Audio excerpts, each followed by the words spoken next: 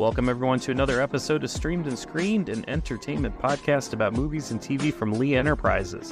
I'm Terry Lipshetz, a senior producer at Lee and co-host of the program with our band leader, Bruce Miller, editor of the Sioux City Journal and a longtime entertainment reporter. So if you're John Lennon, does that make me Ringo? Paul McCartney. Oh, I'm McCartney. You get to be the big one. Why not? Go for the good one, right? Exactly. So music, Taylor. This is the week. Did you know this? If you were a Swiftie, you would know these kinds of things. And that is that Taylor Swift's movie is coming out in the next week, and it's based on her Eras tour. What I like to look at this as, those of us who couldn't afford or get tickets to her tour will be able to see it without having to really bust a hump. That's the best part to me about concert films, is that it's a great way to get you to the show if you can't get to the show. Because sometimes, like some of these tour stops, and I mean, you're in Iowa, so for you, how often you'll get shows, sure, come to Iowa, but not something this big. Right. No. Yeah, you got to travel. You got to go to Chicago or Minneapolis. I had friends tell me they spent $12,000 to see Taylor Swift. Holy cow. $12,000. Someday this will sound like I'm absurd thinking that that's a lot of money. But in this day, it's a lot of money. That it factors in the price of the tickets, the cost of getting there, the hotel room you have to have. I mean, it's like, I don't know that there's anybody on this earth that I would spend $12,000 to see. I don't have that kind of spending cash. But knowing that it is coming out on film, on DVD, I'm sure eventually, all those kinds of things. It's an opportunity for all of us to enjoy whatever it was that was put out there, and then maybe be even a little more critical about what they saw, because I think they were all caught up in the enthusiasm of the moment. Right. So I don't know. Maybe it isn't that good. Maybe 44 songs is too many. Who knows? It sounds like, from what I've heard, it's a really good show. I've seen a lot of clips of it. If you like Taylor Swift, I think it's definitely a show you want to see. I keep hearing 44 songs, but it's not like she performs them in full. Snippets. There's some snippets here and there, and she kind of goes through the eras. No word if there's ranch dressing involved. Did you hear about this? No. So she's dating or at least seeing Travis Kelce from the Kansas. You can't escape that, right? Oh, right. So every little thing she does now gets dissected. And on social media, they were looking when she was at the Chiefs game in her luxury suite. Somebody spotted a picture of her with a chicken finger on a plate with what appeared to be ketchup and then a white substance that was labeled as seemingly ranch. So ranch dressing companies are like running with it. Taylor eats ranch dressing. Who knew that she had such clout, right? Right. It's crazy.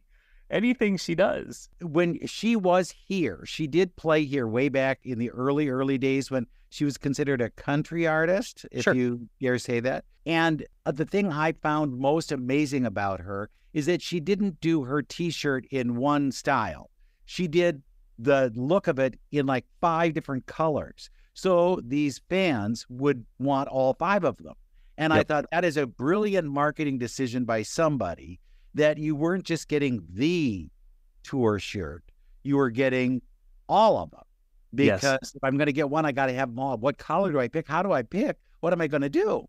So marketing genius. I think she's far more skilled at selling herself than she is at anything else. And that is not a diss. That means that she is just a genius at it. Right. She should be teaching this at Harvard. Well, with me, I'm a record collector, and because you've seen my music collection and stuff in the background. Taylor, it extends to releasing physical media. So with the album, actually all of her recent albums, she'll release it on vinyl on a standard black edition. Limited edition, probably. Limited, but the black is always, that's standard. You can get that anytime you want. But then there is a different colored version that you can buy at Target. And then you can buy, 4 different versions with 4 different album covers on 4 different colors through her website. And she puts them up at these intervals, like for the next 48 hours only, you can buy this one, and then it goes away. And then people freak out because they're like, you're making me buy it multiple times and you're charging me shipping multiple times. Why can't you just put them all up? But people will do that. I've seen people on social media sharing out, she's only got, it's not like she's got 35 albums. It's like she's got a solid catalog of like a dozen different albums or so, but each one has like 5 or 6 or 10 variants. Like you could literally have a collection of 200 Taylor Swift records, and it's just, like a dozen albums at this point, which is kind of unreal. That is so crazy. Unreal. And people buy it, like Taylor's Army, they will buy it, and it's insane. And I, like, as I said, I'm a record collector. I do have multiple copies of certain albums, but it's less about like I need a black version and I need a green version and a red version. It's like I've got, the original pressing, an early pressing of Born to Run by Bruce Springsteen. I have a Japanese copy. I have a UK copy. They're pressed in different places, so the sound might be a little bit different. Are they unplayed? Do you like keep them so that nobody touches them? No, I play them. So they're all, and that's a little bit of the difference with like some of the Taylor Swift fans is they might play one copy, but then they've got 13 that sit on a shelf or they hang on a wall or something. That could end up being the Beanie Babies of our era. It's going to be. Era. Should I say eras? Eras, yes. Beanie Babies of our eras. So, but yeah, like shameless self-promotion, Bruce. If you do want to check me out on social media, my Instagram handle is at @vinyl_Terry, and you can just see what music I'm listening to at any given moment. I will look. That's great. Check it out. The Beehive is also, or the Bayhive, I should say, is going to have its film in December. So Beyonce, once she sees what Taylor does, she's got to do one better. It's and her strategy is a little different. So with Taylor, she's a little bit on hiatus at the moment. She's taking a small break in her tour. Football season. Right. Well, she goes, I think in another month, she heads down to South America. She's going to do like Argentina and all that. So her film is going to drop October 13th, I believe. And then with Queen Bey, her tour is over. So she's going to drop hers on, I believe it's December 1st, and it's going to air in theaters on Thursdays, Fridays, Saturdays, and Sundays for about 4 weeks. So it's going to be like a limited run, month of December, but her tour is done. So it's not about, you can't can go pick back. one. You can't, right. This is, you either saw it and want to relive the moment, or you missed it and here's your opportunity. Whereas with Taylor, this is just kind of, it's just another opportunity to see her, and then you can, fly off to South America, or you can wait for her to circle back in North America next summer. We've got to spend $12,000 and follow her around. Yeah. And then go to all the Chiefs games to make sure that we see that in case she happens to wave to the audience from the skybox. You know how it is. Well, I must tell you, I have followed these kinds of films for years. Going back to Woodstock was probably the first good concert-ish film because it did give you a sense of it and made me glad I never went there because I don't think I could have withstood mud and all that kind of whatever crap was there. But I was invited. I was in California one summer, and I was invited. I think it was summer. It either was summer or January, but it was the preview of One Direction's film. One Direction had a film called This Is Us, I think it is. This Is Us. Okay. And they were having this sneak in the Grove, which is a kind of upscale shopping center in Los Angeles. Okay. And somehow the word got out that this was going on, and all these little girls who were fans of One Direction gathered there. They were outside this theater like you couldn't believe. It was like the scene in Frankenstein where the villagers are going to storm the castle because they want in, and they had heard that One Direction was going to be there, that they were going to turn up for this screening that they weren't invited to, that they couldn't get into. And so I'm sitting in the theater, right? And we get the manager of the theater looking just really whipped. And he says, whatever you do, do not leave your seat. If you leave your seat and you leave the theater, you will not get your seat back, because if somehow they break in and they start sitting in the seats where there aren't people, we can't kick them out. We have no way of doing it. So please do not leave your seat. And we heard people pounding at the door outside, and this made news. You'll find, if you want to go back and look it up, pounding at the door, insisted that Harry Styles was in there somewhere, and we were keeping them from meeting him. It was unlike any situation I've ever been in that's a preview of anything. Was the movie okay? I have no clue. I know that I was worried that I was going to be beaten by a 12-year-old at some point, because I was in there sitting and watching this movie that meant so much to them, but they weren't. Wow. And they didn't show up, right? They were out there, but the cops came, and the cops kept them and got them out of the theater, so they were not in the theater at all. Oh. And then when we walked out, you could see that there was like this, who was in there? Who was in there with you? Did you see Niall? Was he in there with you? The kids were real questioning. I thought they could kill people. I think they really could kill people. They probably could. If you're determined. And so then I said, oh, it was wonderful. You've got to see this film. It's just so good. Yeah. Yeah. Woodstock, though, that's probably the first concert film I had ever seen. It was actually one, I'm trying to think when my dad let me see it, because it's a little, there's some language in it. There's some drug use in it. There's definitely some nudity in it. And it may have even been the first movie I had seen with like nudity, but it's really a fascinating look at what went on. I think my dad always had a real connection with it too, because he bought tickets with friends to Woodstock. You're kidding. Yeah, he didn't get to it. He got stuck on the New York State Thruway and eventually had to turn around because they couldn't, they left a little too late, on whatever day it was, and by that time it was crazy. People had stormed the grounds. It had become a free concert, and he was angry, so he did what any other person who bought a ticket to something. He ripped up the tickets. He sent it back and got a refund, and he regrets it. No. He regretted it for the rest of his life, because it was, he wished he could have had that ticket stub of like, I actually bought a ticket and I couldn't get there. But yeah, it was all of his favorite bands were playing. It's an incredible thing. So I think he always wanted us to, my siblings, to really feel that connection with him, with Woodstock. But it's a fascinating film too, because Woodstock, up until that movie, was just a financial disaster. And it took that movie to kind of like help them break even, basically. Well, and it showed you how acts that they weren't counting on turned out to be the stars, really. Right. Yeah. Made their fortunes for them. Whereas other ones that they were counting on, it's like, well, not so sure here. This is not necessarily the star. Yeah, and you know who, not a director of the film, but one of the film editors of it. Do you know what famous was director? it Scorsese? Scorsese was one of his earliest works, was as a film editor on Woodstock. See what happens? Yeah. See what happens when you're available and you can get to that place? Right? If your dad had gotten there only, but he wouldn't have gotten a T-shirt because they probably weren't selling any. Yeah. But Marty, and we know Martin Scorsese by Marty, because we're buddies.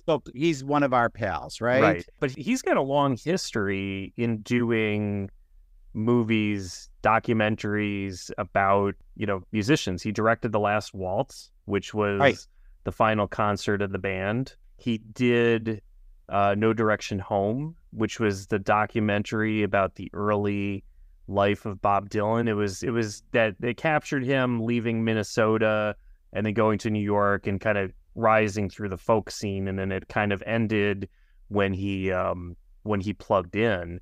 He did a documentary on George Harrison. Did you ever see the one he did called Rolling Thunder Review, a Bob Dylan story? No. Do you remember that one?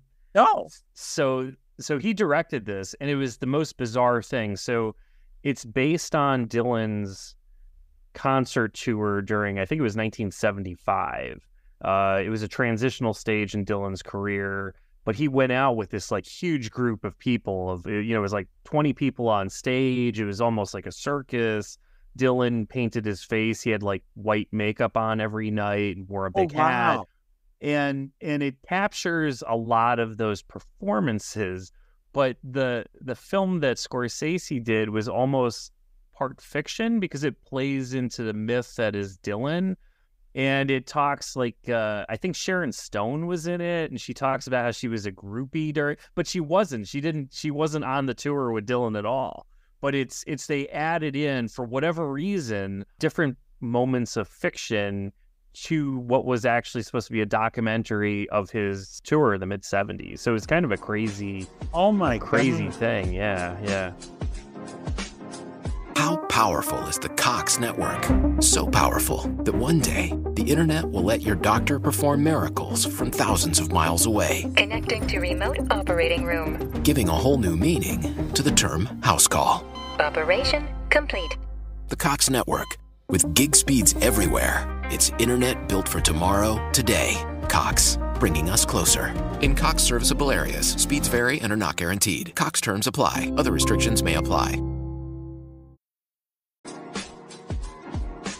One that I'm fascinated by is the Michael Jackson one. You know, it's supposed to be about his last concert tour, and they kind of created it into that tour. I mean, if you were there, you would see all of the numbers that they were planning to do. But you realize in the course of that somewhere, there was no way he was going to be able to produce this every night. He couldn't. He didn't have the energy. He didn't have the stamina. I mean, it was fascinating when they did each number. But you'd think somebody's got to go get, you know, some oxygen at some point because it's just way too much. And it's telling because it shows how talented he was, but also how old he was.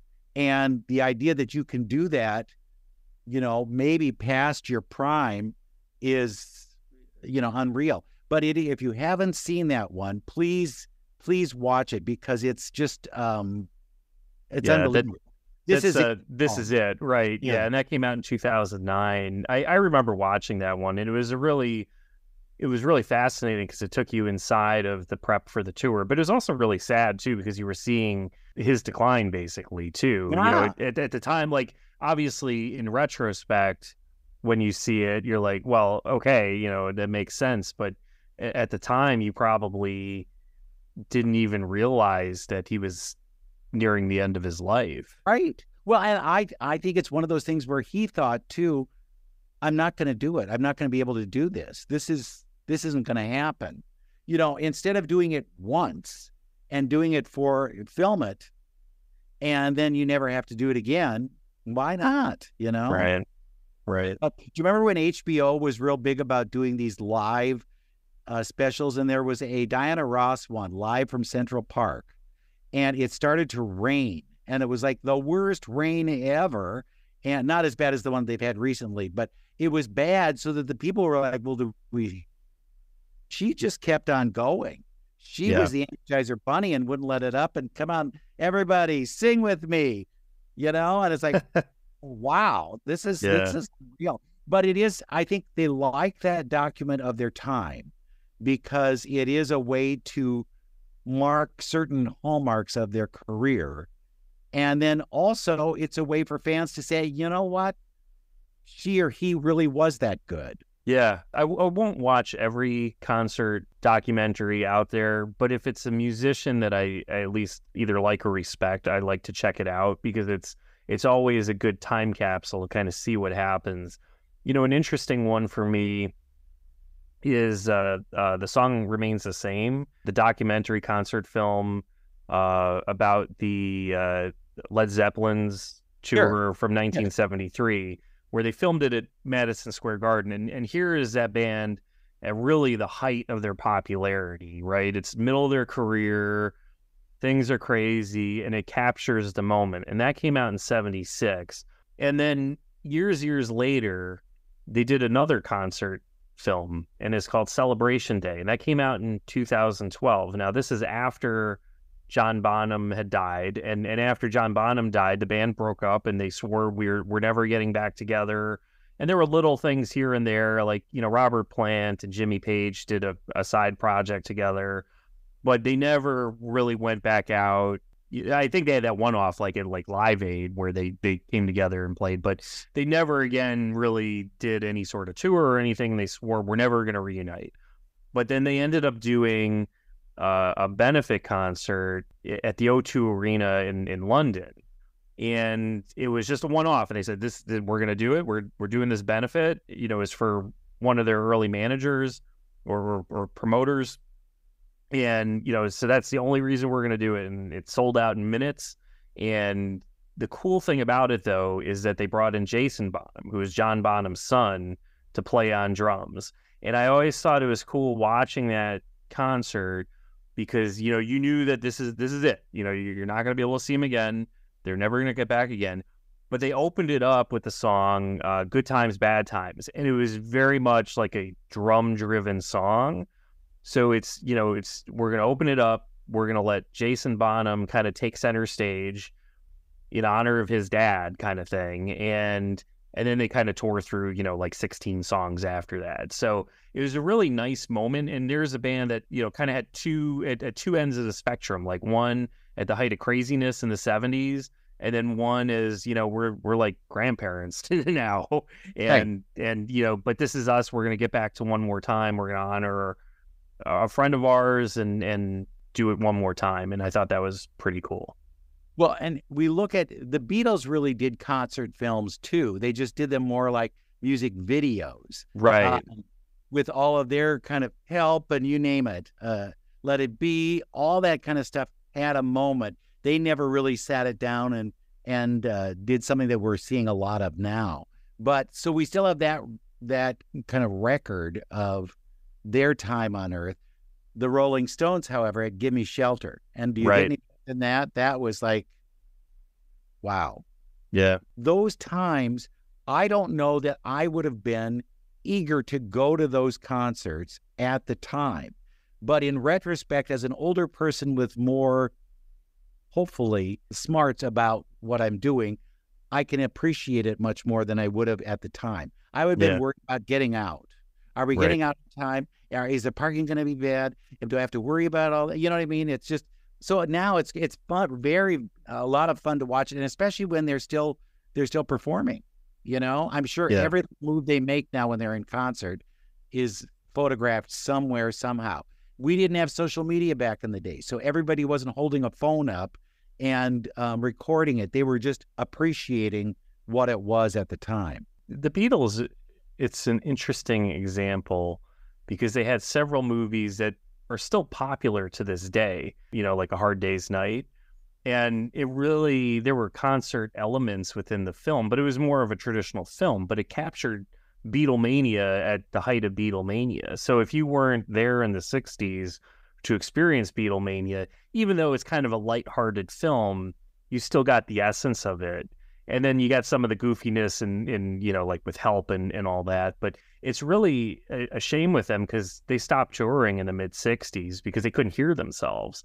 And if you ever get a chance, I have like a bootleg DVD of their Shea Stadium concert. And it's the craziest thing. It's like a 25-minute concert. I mean, that's all their concerts were back there. They would do, 20 songs in 25 minutes, and then they were done.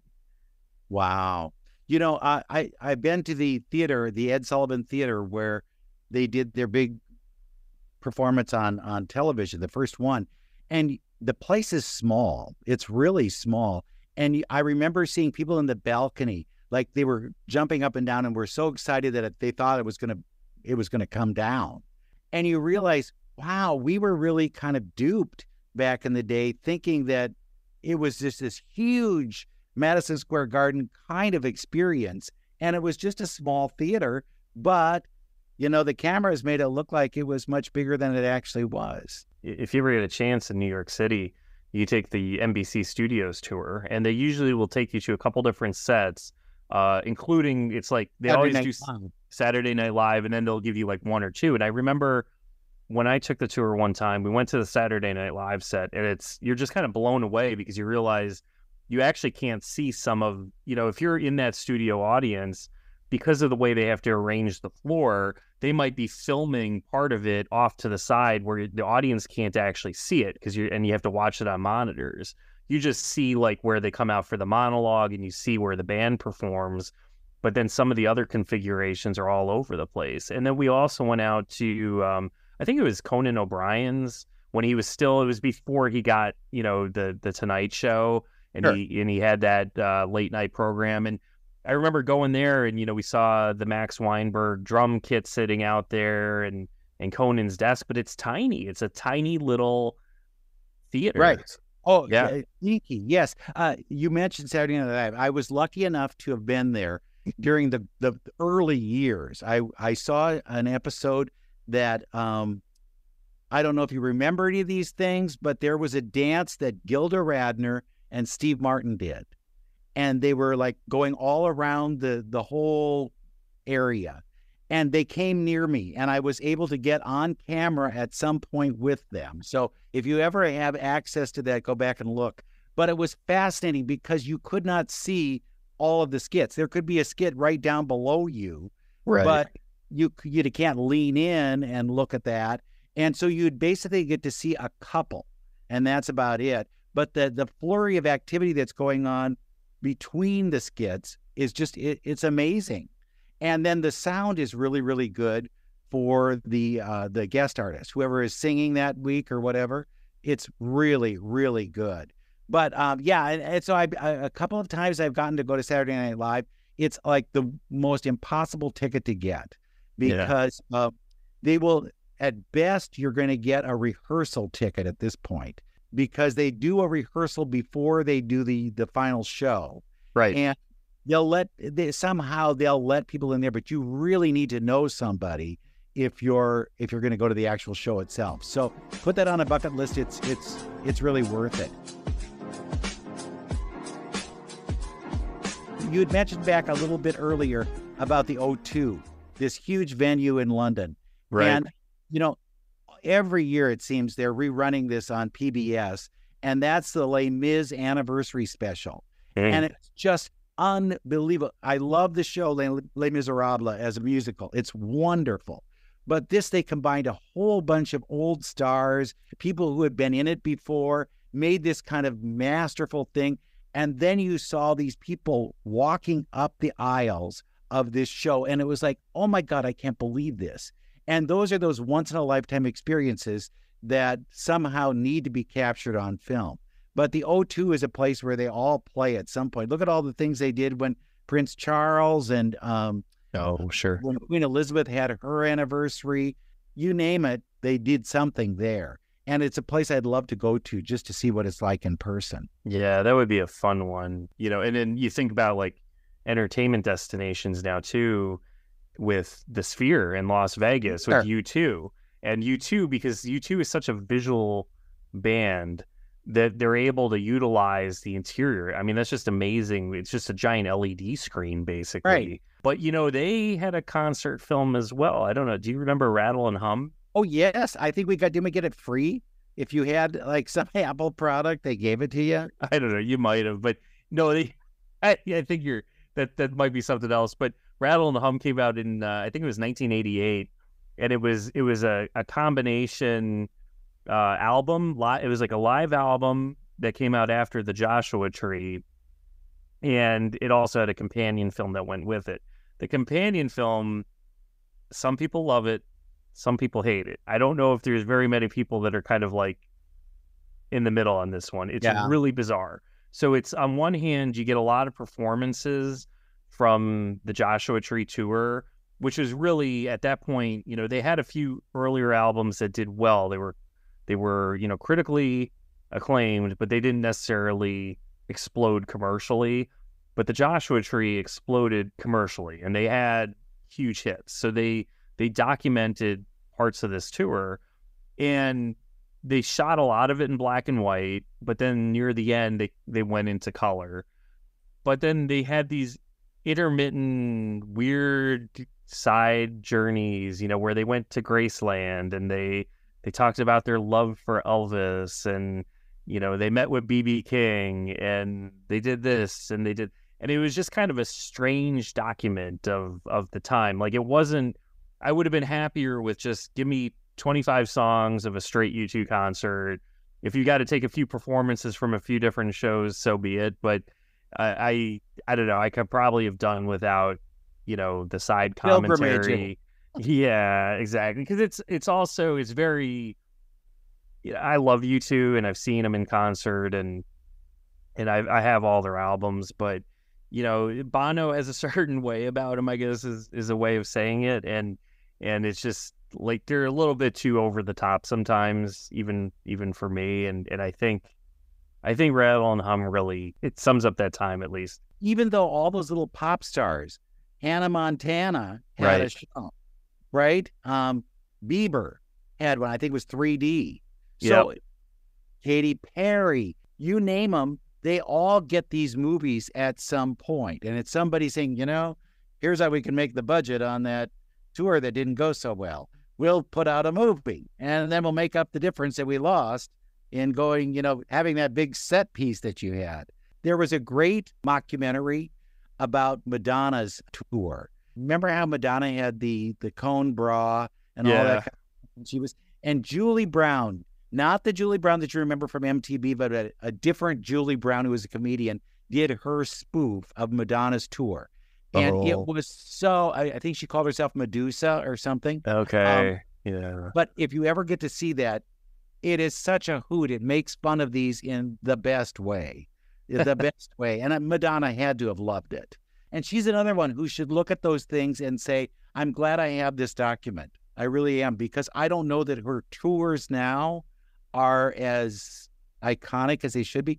Gaga, she has done things. She's done films or specials, but I don't know that she's done one of these kind of big movie things that would have told all or showed all or whatever. Yeah. And maybe she's ripe for one. Maybe. You know which one I really like too, and this is an opportunity because I couldn't get to New York. And I'm a huge Springsteen fan, and then this is like my other Broadway. Yeah, my other shameless self promotion. I have another Instagram account called @Bruce Springsteen Collection, where I document all of the Springsteen albums in my collection, and I'm not just talking about the regular stuff. I've got some things that were not officially released that I show off on this thing. But does Bruce know? Does Bruce? he knows this stuff is out there. Okay, But yeah, no, I'm a huge hardcore. I've seen him in concert 13, 14 times at this point. Why didn't you go to the Broadway show? Come on. Yeah, I mean, I really wanted to, but the cost for tickets. I got to travel from the Midwest to the city. It's $5,000. That's all you need. Yeah, it's an expensive show. So when Netflix made the deal to air and one of the performances is Springsteen on Broadway, it was a really good opportunity. And I would have loved to have gone to the Walter Kerr Theater to see it live. But I think in this type of setting, the way they filmed it, you felt like you were right there. It was a very well done documentary-ish, whatever you want to call it. It captured the moment. It was kind of like when with Hamilton, because if you couldn't see the original cast, you at least got to see it on Apple TV. And I think that was a good second opportunity. And I think that's what this is. I told you my story about Hamilton, right? That I was determined to see Hamilton no matter what. No, I don't think I heard this one. Oh, do you mind if I go ahead? Little story. The thing about me is I have to see the original cast. I have to see the original actor in a Broadway show, or I don't feel like if it's a big thing. Sure. And I knew that Hamilton was going to be a big thing even before Hamilton was a spark on anybody's radar. And then it got out there. And I thought, I've got to go. But when am I going? And how do I get tickets? And it was like this whole thing where I couldn't get the tickets. The tickets were just outrageous. And I decided I was going to go on StubHub. Oh. And so StubHub, I went on, and it was like $1,000 something for the tickets. And am I going to spend $1,000? And then I started rationalizing all these things. Well, life is short. You're not going to be around that much longer. You want to see it. You should go. The original cast was breaking up after that. I mean, I was rationalizing, right? You played it out like 15 steps, and you're like, I'm on board. And it got down to the point where it was $777. Oh, you got to do it. And I did it. I jumped, and then I was at a hotel, and we had to have, you know how this thing is where you print out the tickets, but you're not really sure about all this, and you think, oh, they're going to take me to the cleaners, and I'm going to lose $700, and it's going to be just the worst, right? Yep. And so I get to the business office at the hotel, and they said, yeah, you know, these are pretty good. You should be all right. You shouldn't have a problem. But if I were you, I'd get to the theater early, because if somebody sold this ticket twice, which could happen, yep, you won't be the one who gets in. It'll go with the one who got in before you. I made a beeline to that theater as fast as I could. And when I heard that boop of the ticket, it was like, yes. So I get to my seat, and the seat was really, really, really good. And I'm talking to the people next to me, and there was a family from Los Angeles who came because the daughter had been listening to the album all along and wanted to see this, right? This was her goal. And they gave up going to any other shows. They weren't going to any kind of theme parks. They weren't doing anything but Hamilton. And they spent $10,000. Oh. And they were sitting next to me. And then we talked to people like in the row before us. They spent nothing. Somebody handed them tickets at the theater. Oh. So there were all these kind of stories that were going around among the people, and you felt lucky. You felt like, I have won the lottery. I am here. And then you hear dun, dun, dun, dun, dun, dun, and you think, this is like the most unbelievable experience I've ever been in my life. It was everything and then a little bit more. And I'll tell you, and at intermission, I ran to the merchandise table and bought $200 worth of crap just because I wanted to prove that I had been to Hamilton, right? So it was my thing. And I realized, you know what? It was money well spent. It was really money well spent.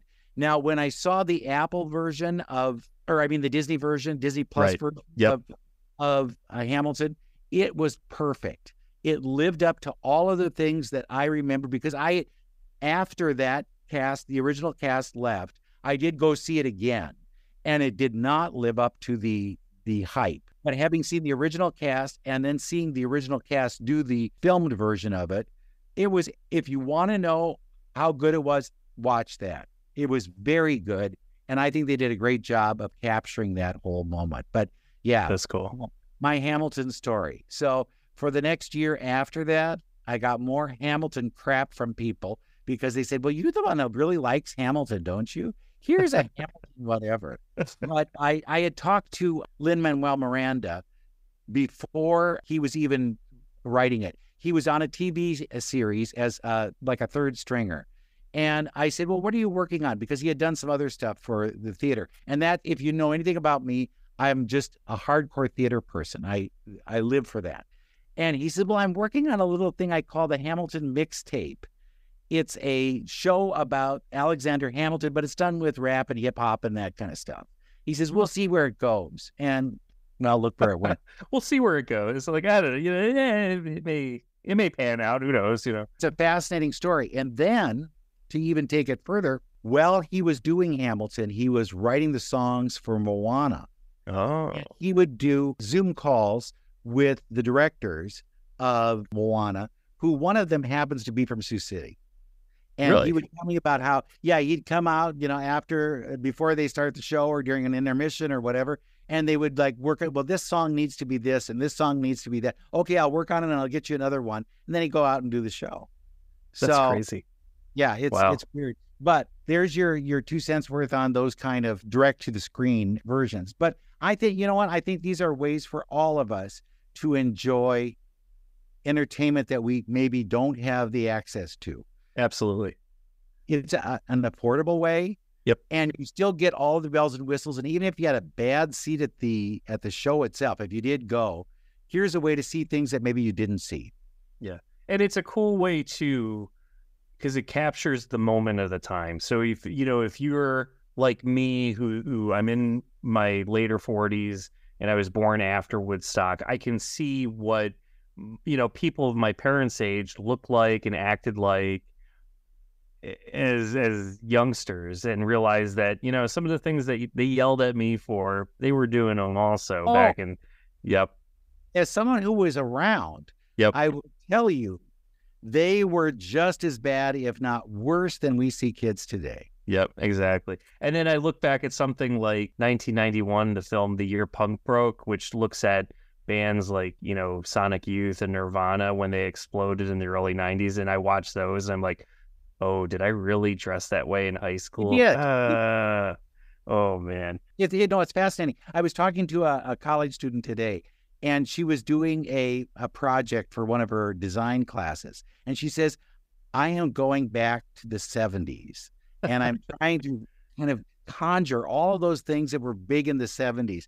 And I said, you know, some of these things that you're coming up with weren't in the 70s. So you just have to be a little careful because I don't remember this stuff, and I remember the 70s like nobody.